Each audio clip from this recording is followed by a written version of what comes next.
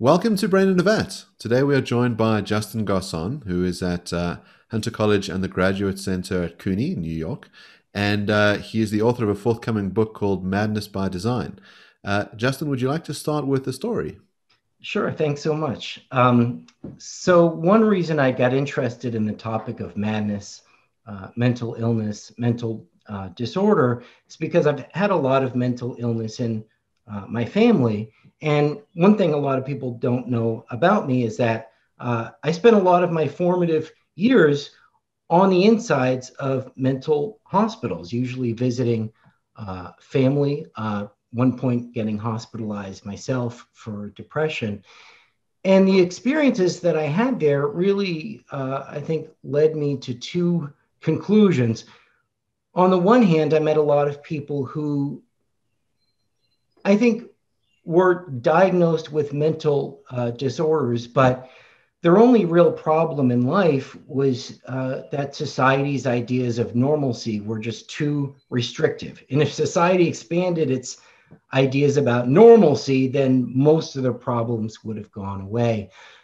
But on the other hand, I met people who were absolutely in need of the kind of help that modern psychiatry provides. So I spent a lot of time with somebody who had psychotic episodes, and sometimes his inner voices were so overpowering that he would just beg me to do anything to help him.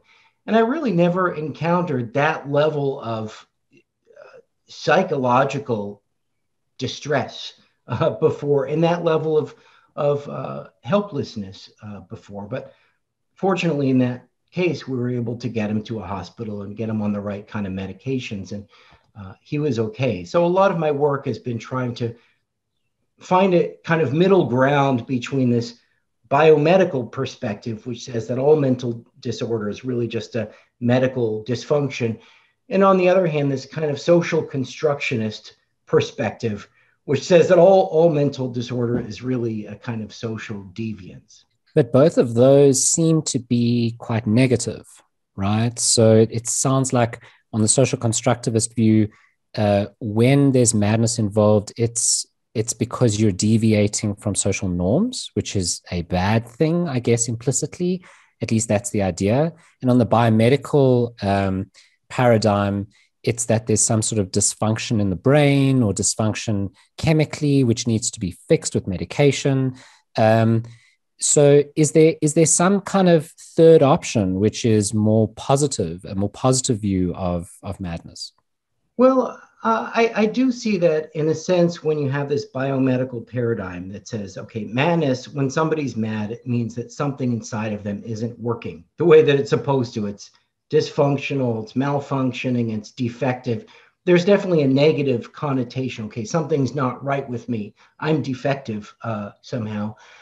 But I think there's a sense in which this kind of social constructionist view, which says, your problem is only that society doesn't accept you, but maybe we can get society to expand its sense of what's normal, and then things will go much better. So I think there's something more positive and hopeful. And one nice example of that view, where I think that view really works, is with the neurodiversity movement. And this is a movement of mainly people who are on the autism spectrum, and they're saying, look, we're not diseased, we're not disordered, we're not pathological. We just think somewhat differently than other people do, and a lot of the problems that we're having is because we're being stigmatized. And if society would be more open-minded and be more accommodating to our distinctive cognitive styles, our lives would go much better. So I guess that would be one instance in which this kind of social deviance, I hate even to call it social deviance, but where the social deviance model, I think, can be somewhat, positive and empowering. So it seems like if we think about someone as deviating from a norm, that could come out in a couple of different ways. So if you're a genius, for example, that's statistically abnormal. Very few people are geniuses, and you've deviated from the norm, we think, in a positive way. There might be a sense in which society judges you in a negative manner because you're deviating from the norm, but that they ought not to. So, for example, being homosexual was seen as deviant. It still is statistically unusual, but it was included in the DSM for a long time, and then has subsequently been removed. A lot of the sort of moral blameworthiness around homosexuality has dissolved in recent years, and it's no longer seen as a mental dysfunction. But there seem to be cases where it's not so clear whether we're dealing with a requirement on society to change its norms or change the way that it treats people who are deviant, and how much of it is a genuine disability. So if you think about something like deafness, for example, the traditional view is to say, well, the ordinary way to be born is to have the capacity to hear. If you lack the capacity to hear, you have a disability or a disorder, and it could be rectified through some kind of treatment, like having a cochlear implant. The other view is to say, no, deafness is just different, and that to get a cochlear implant would be to defy difference. It would be like forcibly converting people from one faith to another. That deafness comes with its own rich cultural practices, its own language, its own way of being, and that if you impose this corrective device on people, you're really eradicating something that is not bad, it's just different. And so there's that kind of tension that you can have in these disability advocacy movements, or these, let's say, neurodiversity movements, where it's a matter of saying, well, there's nothing wrong with it, it's just different. And at some juncture, those things might become implausible. So, for example, if it is just different, we think that there's nothing wrong with changing the language that you speak or changing your faith.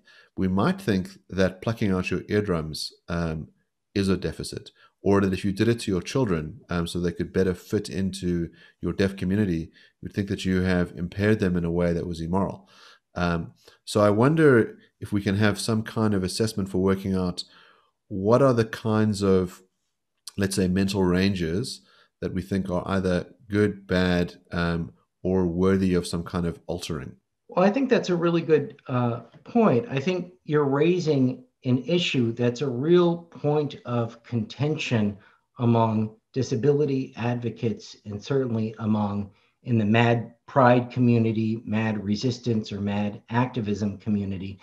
I think there are people who want to kind of take this extreme point of view and try to say, no, there's nothing inherently disabling about my madness. The only reason I'm experiencing any kind of social disadvantage is because of the stigma, is because society isn't structured in such a way to accommodate my cognitive style.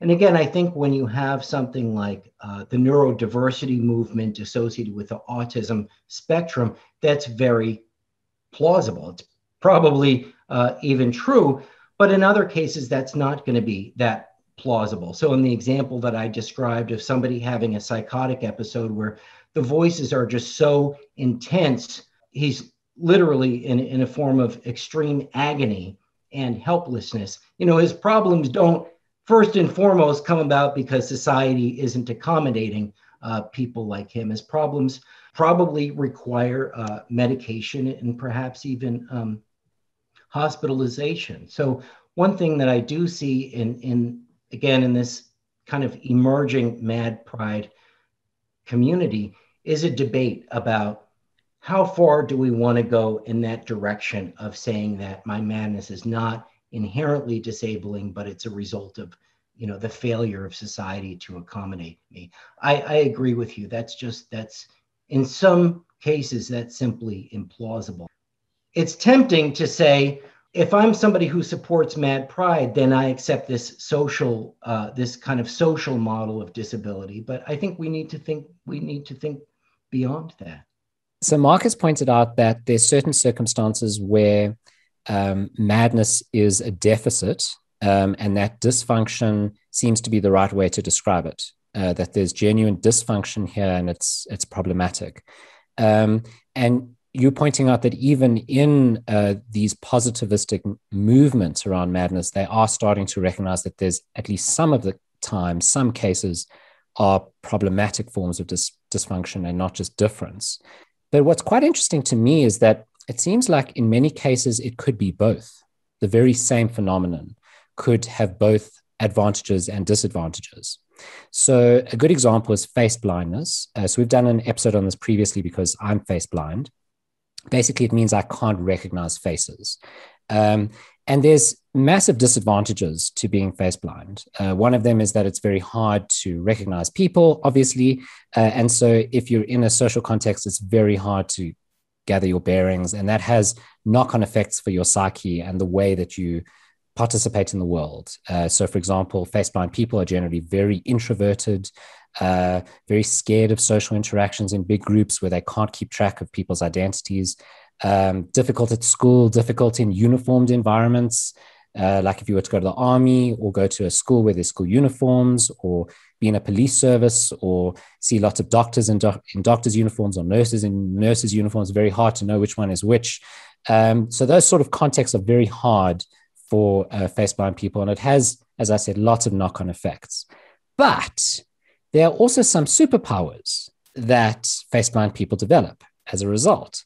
One of them is that face blind people are extraordinarily good at recognizing people by other features other than their faces. So one of them is their voice. I have this uncanny ability to recognize people's voices in a way that I thought was normal. But when I've pointed out to people, oh, that's such and such, when I hear a voice on a radio or in a recording or an audiobook, they're quite shocked that I would know that. And to me, it's absolutely obvious that that is who that person is. Another superpower is that I'm extremely good at recognizing facial expressions on people. So I can really tune into their moods very easily in a way which perhaps many other people who are neurotypical can't do as easily. So it seems like the very same thing that has generated dysfunction, genuine dysfunction, has also generated superpowers, has generated advantages. Yeah, I mean, there's so much I want to say about what you just talked about. You know, there is an idea in the Mad Pride community, sometimes called dangerous gifts. The idea that madness can be a gift, but a dangerous gift. It gives me, as you said, superpowers in some ways, but it can also have these serious disadvantages. And one reason that I'm very uncomfortable with the idea of dysfunction, you know, when we describe the various forms of mental illness as nothing but inner dysfunctions, I think it's sometimes absolutely true that there may be a dysfunction underlying certain forms of mental illness, or some kinds of madness may stem from an inner dysfunction. But that language of dysfunction, deficit, disease, pathology can often obscure exactly what you're talking about, namely the way that people with these disorders have managed to compensate and adapt in extremely creative ways. And one of my favorite thinkers that I talk about in the book is Kurt Goldstein, who was writing a lot in the 1930s and 1940s. And during World War I, he was working with a lot of people who had brain injuries from the war and who couldn't do certain things. And he was very much aware of how they were disabled in certain ways because of these brain dysfunctions. But what I love about him and what really fascinated Goldstein wasn't so much, okay, you have these war veterans with dysfunctional brains, but look at these incredible ways that they've managed to compensate and adapt and not be disabled. And in particular, he described this one patient who seemed to have this compulsive need for orderliness in his environment. And so if there was a piece of paper and a pen, and the pen weren't just parallel to the piece of paper, he would meticulously put it back in place. And Goldstein would come along and mess up his environment, and the patient would put it back.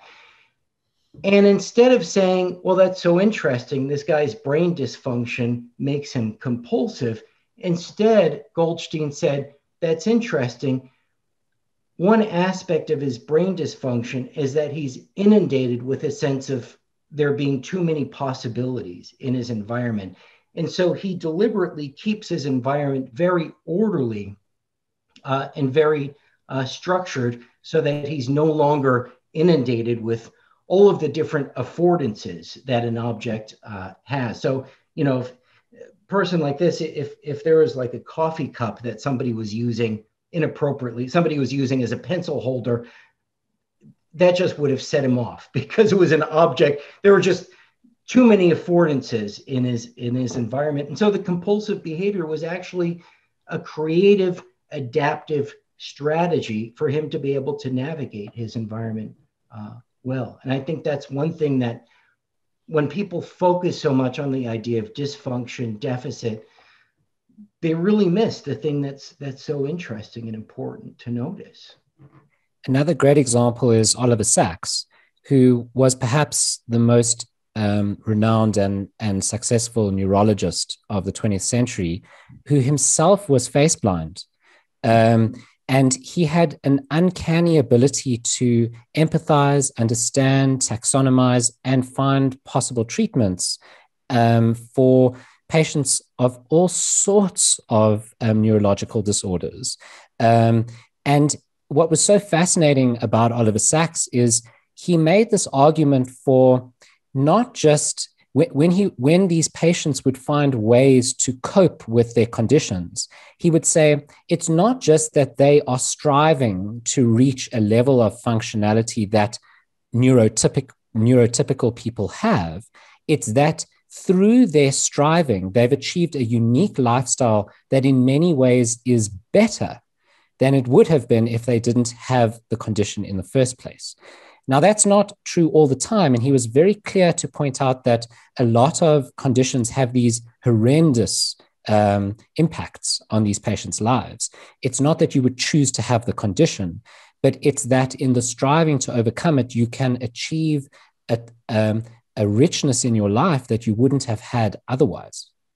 Well, it's interesting that you bring up Oliver Sacks here, because I don't know that much about his work, but I know that he was one of the people who insisted that Kurt Goldstein's book, The Organism, be reissued, and he wrote a preface to that book. So clearly he felt a deep,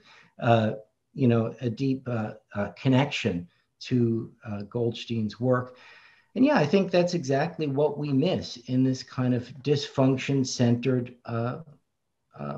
paradigm. It seems to me much more empowering to say, yes, there may be a dysfunction inside of you, but what's really cool is this kind of creative accomplishment, this brilliant and insightful way that you've managed to surmount what would otherwise be extremely disabling condition. So there's a sense in which these things can be a +2, -2. So depending on the context in which you're in, they're either a burden to bear or they're a big advantage. And so, I mean, one of the cases that Malcolm Gladwell writes about with dyslexics is he says a third of people that are in prison are dyslexic, but a third of CEOs are dyslexic. So it's either one of these things that just has this catastrophic effect on your life and makes it very hard for you to prosper, or what it does is it pushes you in a direction where you have to develop these other skills, which could be incredibly useful in other areas. And so one of the cases he has is a guy who's a trial lawyer who really struggled to read. So he wouldn't take any notes. He would have to develop an incredible memory for what people told him. And so if you're in a long trial, on day 3, the witness says something and then they contradict themselves on day 8, you can recall that and you can say it to them instantly. And that's an incredible facility that other people would never have had to develop because they're taking notes. So depending on the context in which you're in, the thing could become very useful. I mean, it might be something like people who are manic depressive, I think, are going to have a very hard time in their personal relationships. So if you're having these periods where you're very down in the dumps, or where you're, working till all hours, that you're consumed by this passionate project, that can be a very debilitating thing in terms of keeping up these long-term relationships. but when it comes to creative projects, might be a massive asset. And so there's a view that a lot of creative geniuses created their work during these periods of mania. Jason has said to me that there's some artists who might have had a certain kind of face blindness that leads to these distortions on faces. So if you think about some of Francis Bacon's characters, he did these beautiful, beautiful and disturbing portraits of popes where their faces kind of pull out like this. That seems to come from a neurological condition, but you end up creating something that to others is unbelievable. There's another portrait artist who has done these very unusual portraits of people that are kind of pixelated, and that's partly because that's how he personally sees faces. So depending on the context in which you're in, these things are either debilitating or incredibly advantageous. I want to ask you a bit about this idea of madness as a strategy, as you point out, that there's some way in which you might go into an abnormal mental state in order to deal with the environment that you're in.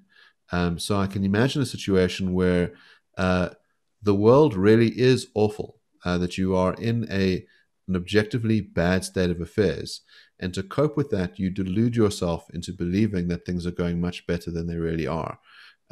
So you are out of touch with reality. You are not perceiving things as they are. But that might be an incredibly good coping mechanism for the situation you find yourself in. You know, you're touching upon a very deep issue here. And in a sense, the issue that you're touching on really gets to the heart of the book that I wrote. And maybe I can say a little bit about that. So the book attempts to identify two main paradigms in the history of psychiatry, or really the history of madness. On the one hand, you have this dysfunction-centered paradigm, and I just call that madness as dysfunction. I see that as being the predominant biomedical paradigm, the paradigm that you see in the DSM, that is the Diagnostic and Statistical Manual of Mental Disorders. It was certainly a major paradigm, you know, in the 19th century, in the German imperial psychiatry, people like Wilhelm Griesinger. It was obvious to them that all forms of madness are just brain dysfunctions. For Kant, absolutely held the view that all forms of madness are just dysfunctions of the various faculties of the mind. And in a sense, you can see that view is tracing all the way back to the Hippocratic physicians who described various forms of madness as really consequences of just the interrupted flow of air in the airway. So some of the Hippocratic physicians would say, well, the different forms of madness come about when different parts of the brain are prevented from getting enough air because of these blockages. So that's what I've called the madness as dysfunction paradigm. But I've also tried to trace out, and this is really what the book attempts to do, a very different paradigm for thinking about madness, which I call the madness as strategy paradigm. And in this point of view, the real question that the healer is asking is, what's the purpose of this form of madness? What is its function? What is it for? What is it trying to do? What is the mad person trying to do, or what's the function or purpose or goal of this form of madness? And one of the things, and this connects to what you said about the idea of some forms of madness as coping mechanisms, some of the thinkers that I was reading about back in to the early 1800s, there was a German physician, Johann Christian August Heinroth. He wrote this massive textbook on psychiatry, and most of the textbook reads as a pretty ordinary, medical treatise. In this form of madness, here's what's gone wrong in the mind. And in this form of madness, here's what's gone wrong in the mind. But then he gets to this one, and it's right near the end of the book. You get about 400 pages in, and he gets to this one form of madness. And he says, but this form of madness comes about when somebody has repeatedly experienced traumatic episodes. And so they create a kind of dream world. They create a kind of delusional world in order to buffer themselves from the emotional pain that they're experiencing.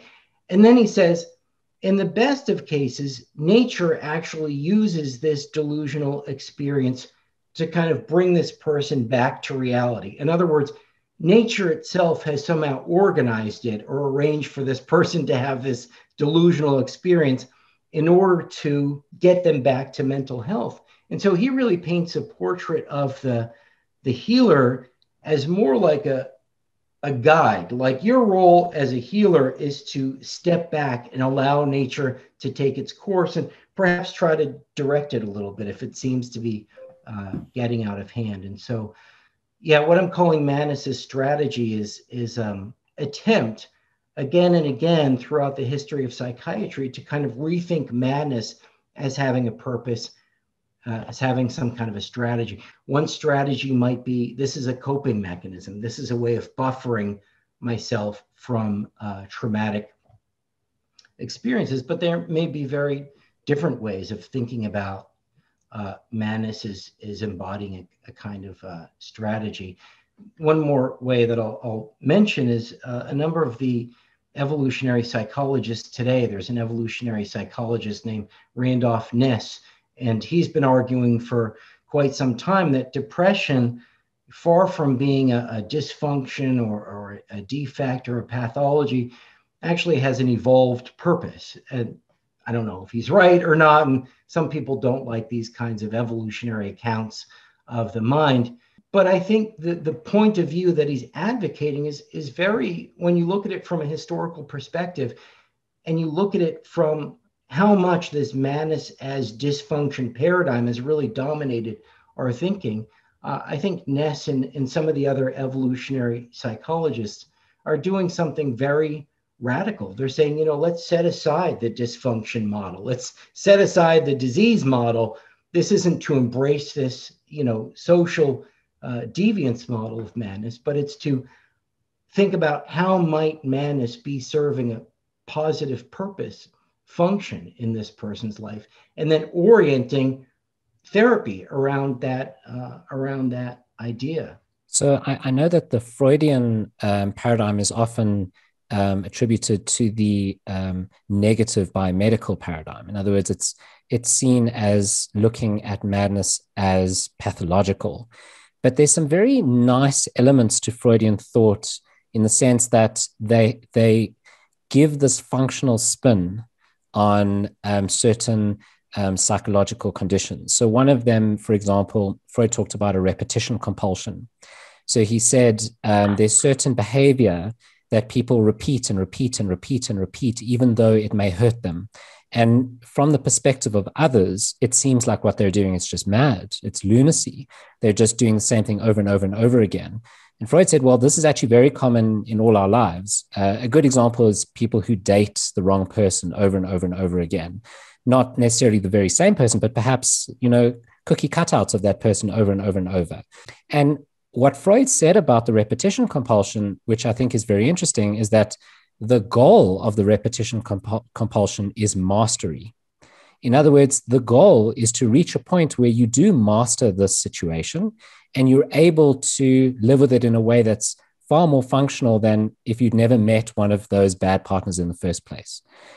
So it's repetition leading to mastery, which seems to have this functional spin. And when you read Freud in that way, it seems like a lot of his views on repression and depression and the ways in which people cope with difficult circumstances is about the psyche trying to heal itself in a way that is not overwhelming for it. So there's a lot of psychodynamic psychologists today who've taken original Freudian thought and put a more positive spin on it. The other type of example that comes to mind is a fictional example. It's from one of my favorite books called Gormenghast by Mervyn Peake. And in Gormenghast, there's a king of this castle, this faraway castle. And this king he's described as deeply melancholic. And he's far too melancholic to really participate in any kind of social interactions. And he spends all his time in his library.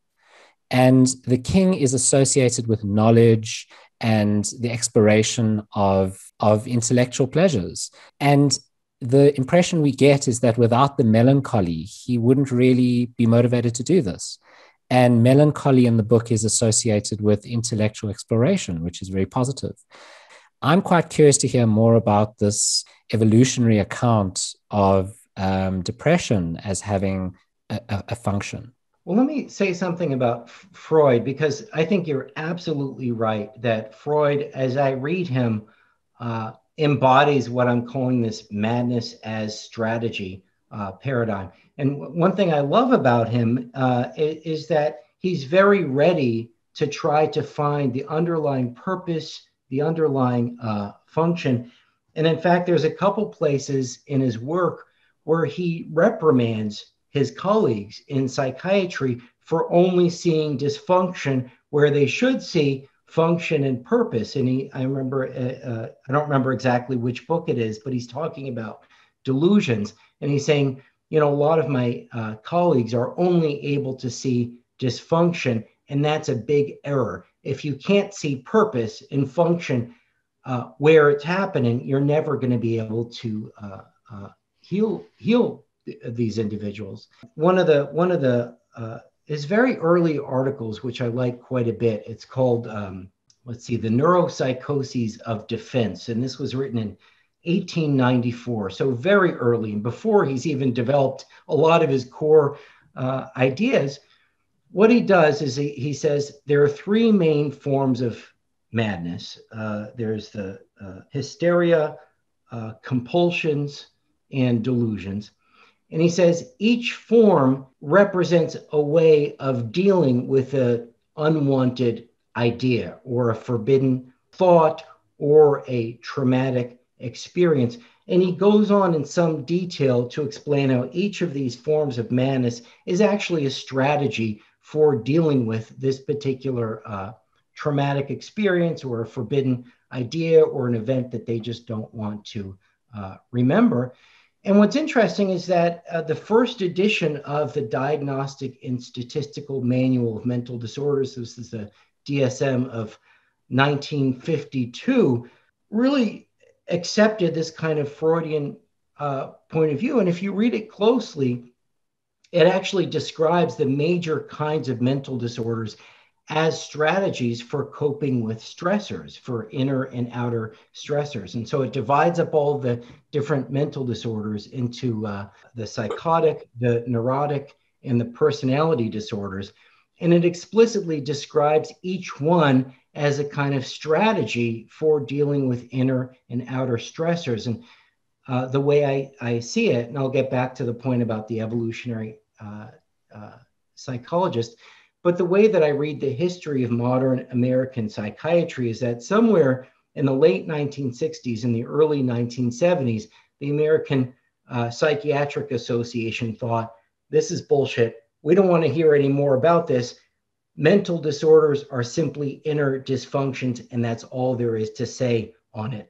And by the time you get to the DSM-3 of 1980, all that Freudian language is gone. It's not just the Freudian language, though, all of this kind of rich teleological language, all of the language that might suggest some kind of a purpose, function, meaning is pretty much obliterated. And you have a statement at the very beginning that says, here's what mental disorders are. Mental disorders always involve some kind of inner dysfunction. So as I see it, what the DSM-3 of 1980 really did was it insisted on this madness as dysfunction paradigm and really tried to replace this madness as strategy paradigm. And that's not to say that I like Freud, that I agree with his work, that I agree with the Oedipal complex or the death drive or any of that stuff, but I do see something very powerful in his attempt to understand the forms of madness as having their own purposes. And that's where I see some of the evolutionary psychologists, I suppose you might even call them evolutionary psychiatrists, as doing something very profound, very subversive. I think they're trying to recover what I'm calling this madness as strategy paradigm. They're trying to recover something that was very good powerful and important in Freud, namely that some of the mental illnesses have purposes, have functions, and they're trying to recast it in this kind of evolutionary mold. So you have, as I mentioned, Randolph Ness in his theory that depression is an adaptation. He actually thinks that the purpose of depression is to help us to detach from unrealistic life goals. But there are other theories as well, that depression is maybe has some role in navigating competition. But his point of view, it's something like this. Well, suppose that I decide I'm going to quit philosophy and become a jazz musician. Never done it before, but I think I'd be pretty good at it. What's going to happen? Well, I'm just going to have doors slammed in my face repeatedly again and again. And Ness thinks that if I'm healthy and if everything inside of me is working the way that it should be, then eventually depression is going to sink in. And depression is nature's way of saying, okay, Justin, let's try to detach from this goal and let's try to think about, we're just going to give you a timeout. We're going to give you a time to chill for a little bit and reevaluate your life's goals. The important point, for Ness, there's no pathology, there's no disease, there's no dysfunction. This is your system working exactly as it was designed by evolution to work. And there's one other person whose work I'm kind of fascinated with. Vivek Glover does developmental psychology, and from this evolutionary perspective.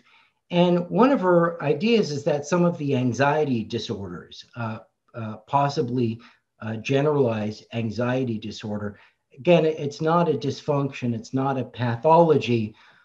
It represents a way of being vigilant to potential stressors in your environment. So suppose somebody has a very stressful early environment. One thing that might happen is that they might develop a very high level of anxiety, even a level that would be clinical, that would qualify, say, as generalized anxiety disorder. And her suggestion is that this is an evolved purpose. It has an evolved function, and its function is to help to keep the person very vigilant to potential threats. The idea is that if you're very anxious, you're going to be very vigilant. And in some contexts or situations, that's exactly the right solution for you. And there's one quick thing I want to say. I haven't read this novel that you mentioned, but it sounds fascinating. But when it comes to melancholy, one of my favorite authors is Robert Burton, who wrote this book back in, I think, 1621 called The Anatomy of Melancholy. And it's like this 1,000-page, utterly maddening book to read. And I think that scholars still dispute whether is this supposed to be science? Is it supposed to be satire? Is it supposed to be medicine? Is it supposed to be religion? Nobody quite knows what genre of literature this book, The Anatomy of Melancholy, falls under.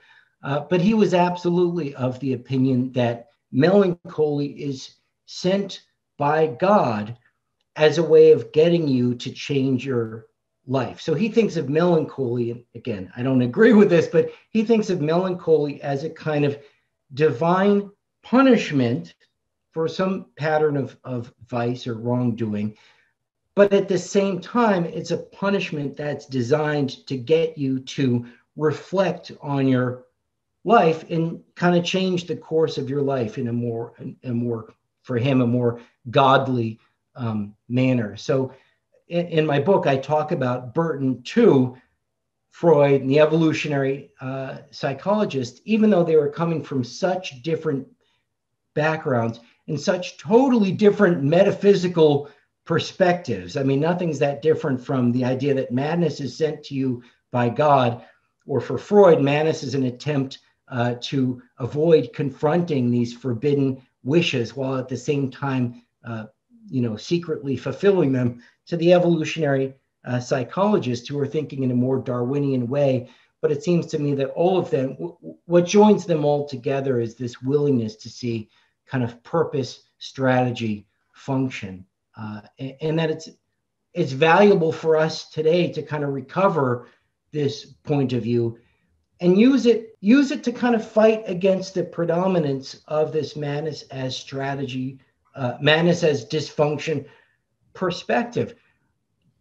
Use it as a way of kind of not destroying the madness as dysfunction perspective, but forcing it to make room for another perspective. So let's recover madness as strategy and say, look, madness as dysfunction it's important. And then some people, absolutely true that the mental illness, the symptoms that they're experiencing are due to brain dysfunctions, but we have to expand our point of view a little bit. So I think that's the main benefit of what I've been doing, is just trying to articulate this alternate paradigm that's been, I think, somewhat buried. So I want to ask you about another way in which madness as strategy can manifest itself. So if you think about some social justice movements that take the notion that there are, let's say, inherent privileges and burdens that people have, and that there's some kind of hierarchy about a voice in terms of who should be stepping forward in an organization. So whether it's, those of a particular racial group, religious group, sexual orientation, those sorts of organizations seem to take a view about people that are mad, to say, well, they've been sidelined and disenfranchised, and so they must stand at the front of the queue, that their voices need to be heard. And that comes with certain costs associated with it. So that if you have people that are, let's say, hysterical in nature, those that are overly sensitive, those that are likely to have these bouts of rage, of emotional outbursts, that if they're given those platforms for political issues, it can distort what's really going on behind the scenes. So there's some sense in which it can also make it harder to have your agenda heard if it's distorted by someone who has an overly sensitive take on reality. And maybe there's some sense in which these people are being exploited as well. So if you have a social movement that you want to be taken seriously by the rest of society, well, one way to do that is to put these vulnerable people at the front of the line, so that people that are genuinely compassionate and empathetic, feel like they should take your movement very seriously, because they can see these people sobbing and screaming and crying, and really what they are being used as is pawns in some kind of political game. One of the examples I was thinking about was there's the Democratic Socialists, and there was that conference that they held, and there's this person who sort of stands up and clearly struggles with being in a room with other people, and they sort of demand that we can't have no one must clap, because I find the sounds very disturbing. Someone else stands up and says the person who demanded that used gendered language, and I find that incredibly discomforting, and I'm very upset by that. So could everyone please use gender neutral language? And so you just have this constant policing in the room. You're trying to do something. You're a democratic socialist. I assume that what you want to do is, I don't know, redistribute everyone's resources or something. But it just can't get off the ground, because you're trying to accommodate all of these, weird and wonderful preferences in this room full of all these mad people. And there's that sense in which it becomes totally and utterly dysfunctional when you're doing that. And the other sense is it's exploitative. So you put those people on the front lines because someone will say, oh, wow, I mean, if I was, wailing and screaming and crying like that, there must be some serious issue here.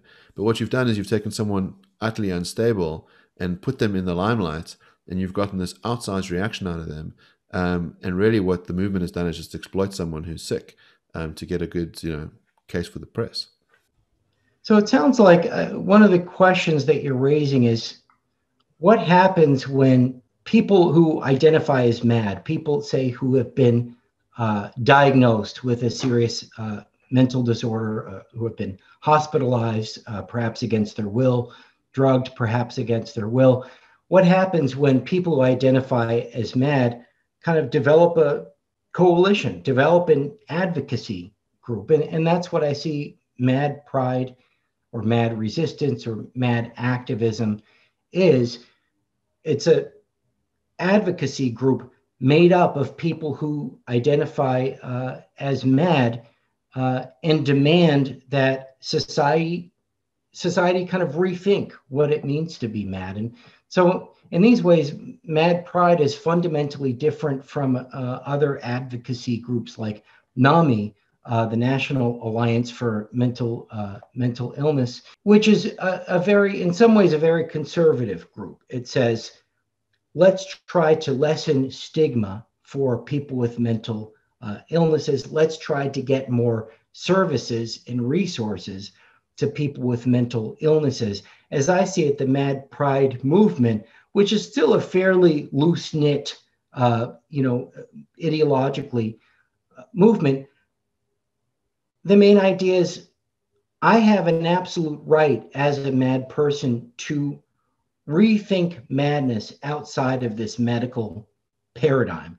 I have an absolute right to rethink what it means to be mad, and I don't have to accept what medical psychiatry has always told me. I don't have to accept that medical psychiatry has some kind of absolute jurisdiction to tell me what madness is.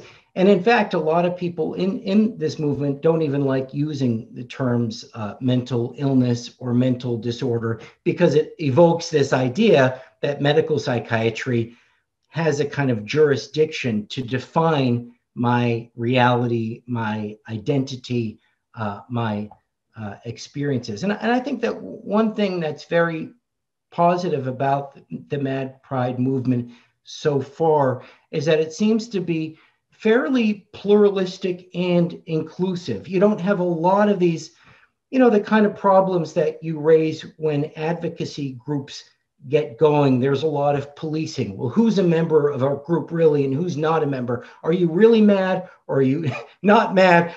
You don't have that kind of boundary policing. You don't have, I think people genuinely recognize that there's a plurality of different viewpoints. Some people in the Mad Pride movement don't take medication and think that medication is part of the problem. Other people in the Mad Pride movement are totally okay with medication. And so I think that it can be a successful movement, to the extent that it tries to retain this kind of inclusive, pluralistic approach. But yeah, I mean, you're raising questions that I think any kind of advocacy group raises. Who has the right to speak for the mad? Who has the right to speak for madness as a whole? And I don't know the answer to those questions. So we've had a repeat guest on the show, Rebecca Tuval, and she argues that on the traditional view, the socially accepted view, the politically accepted view, it is sufficient for you to identify as a particular gender for you to be of that gender, but it is not sufficient for you to identify as a particular race for you to be of that race. Now, she's not arguing this view is correct. She's just saying this is the politically correct view and that there's a tension between those two. When it comes to mental illness or disorder, or if one doesn't like those terms, madness, which also one might not like, is it sufficient to identify as mad for you to be mad? Is it more similar to gender, or is it more similar to race, where it's insufficient? That's a great point. And let me begin by saying I'm a big fan of Rebecca's work. I think that her work on trans race is hugely important. And I think people have failed to see some of the subtlety that you're pointing out. And I think she's correct about when somebody claims to be trans race, right? It's not enough that they feel deep down that they have this alternate racial identity, other than the one that they would appear to have, but it also has partly to do with whether their claim is going to be accepted by the particular group they're trying to gain entrance into.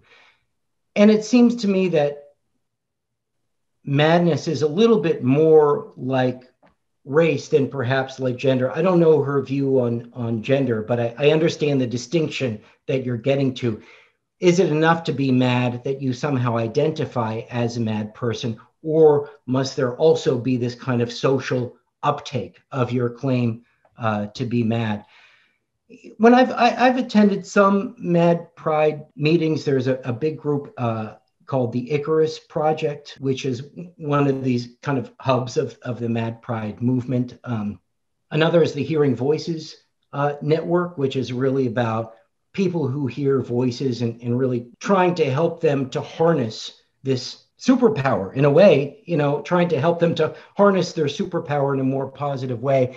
And I don't attend those meetings, and because I'm not a voice hearer, and so I think it would be inappropriate for me to go to those meetings, and I think that they generally don't. Many of their meetings would want to exclude people who don't hear voices. But when I've gone to Icarus Project meetings, I've never had the sense of, okay, man, what are your credentials to be here? What right do you have to be here? How many times have you been hospitalized? How many times have you been drugged?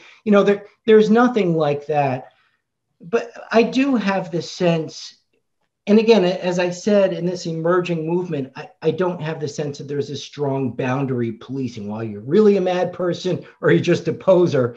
But I have the sense that one thing that would be sufficient, right? It's not necessarily enough that you feel like a mad person, because it's not really clear to me what it means to feel like a mad person. But I think generally, maybe an unspoken presumption is that in order to be mad, you would have been diagnosed by a psychiatrist as having a serious mental disorder.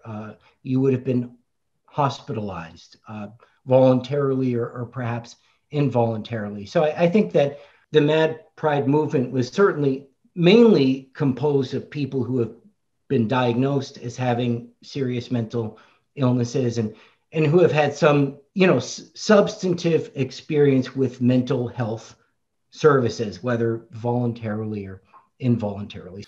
So there's this famous case of a group of researchers who checked themselves into a mental asylum, and they were perfectly rational. But because they were in the space, it was assumed that they were mad. So when they were taking notes about what was going on in their surroundings, this was seen as indicative of their underlying madness. To the point that they weren't allowed to leave. They had to get external people to tell the institute these people are actually researchers and they're not mad, and all the behavior is in accordance with the research that they're undertaking. And so there is some interesting way in which the assumptions that we can have about people can not track reality. We can assume that people are mad because of their context, and we could also assume that people are sane even if they really are mad. So, Justin, I want to say thank you very much for an absolutely delightful conversation today. I think you've shed some light on a very complex topic. It hasn't driven me mad at all. Well, I want to thank you both so much for inviting me. I've really enjoyed talking with you, and maybe we'll do one of these again in the future.